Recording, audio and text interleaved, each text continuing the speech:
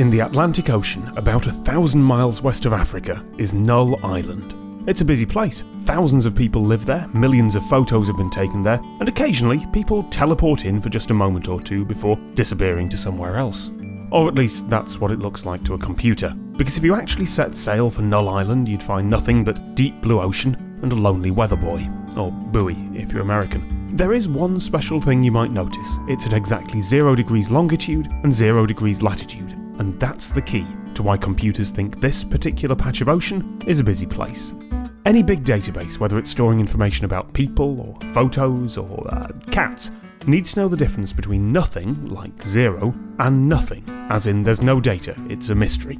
That idea of no data is called null.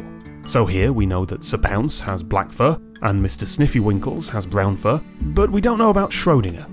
Null doesn't mean no colour or no fur at all, it literally means there is no data here, we don't know what colour her fur is. This isn't just a cat-related problem. If your phone doesn't know where you are, it might tag a photo you take with latitude null and longitude null, or it might tell an app that your location is null, null. No problem so far, but badly written apps can read that as coordinates 0, 0. They've mistaken nothing for nothing. So they'll think that you are on Null Island.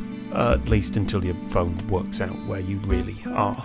More seriously, in a 2012 US election, many voters in Wisconsin lived in places that the Census Bureau didn't have coordinates for. So a new automatic system said they lived on Null Island, which is definitely not in any Wisconsin election district. If the mistake hadn't been caught in time, they might have had problems voting.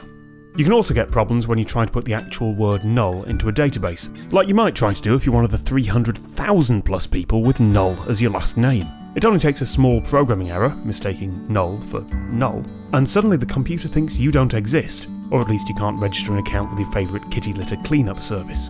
All this is a reminder that our world is complicated, and it's not always as easy as you might think to map our messy reality into a computer system. So the next time you see a photo tagged way out in the Atlantic Ocean, you'll know what's happened, unless it really is a photo of that one lonely weather buoy. Buoy. Whichever. Hey, this is Henry. First, I'd like to say thanks to Tom Scott of the amazing YouTube channel Tom Scott for helping write and narrate this video.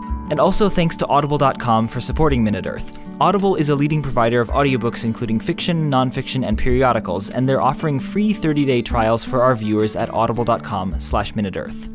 I'd like to recommend the book Predictably Irrational by Dan Ariely, exploring various ways that humans reliably make irrational decisions, like how we're often willing to put way more effort to get something that's free than the free thing is actually worth. Predictably Irrational is available on Audible, and by using the free promo at audible.com/MinuteEarth, you help support MinuteEarth.